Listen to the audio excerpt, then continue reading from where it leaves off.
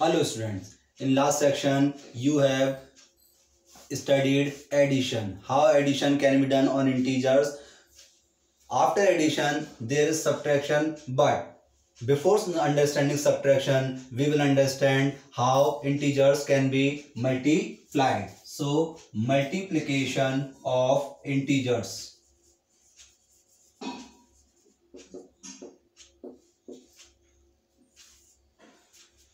If both the integers are positive, positive multiplies by positive, there will be positive integer. If both the integers are negative, then there will also a positive integer. It means if both the integers are of same sign. It means both the integers are of same sign. Here we are seeing that positive multiplies by positive is also positive. Negative multiplies by negative is also positive.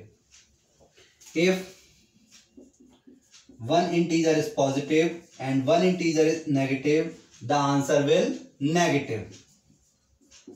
If one integer is negative and another integer is positive, the answer will also negative. Let us understand this with the help of example. First case, second case, third case, fourth case. First, second, third, fourth. 2 multiplies by 3 is equals to 6. Minus 2 multiplies by minus 3 is also 6. 2 multiplies by minus 3 is equals to minus 6, and minus 2 multiplies by 3 is equals to minus 6.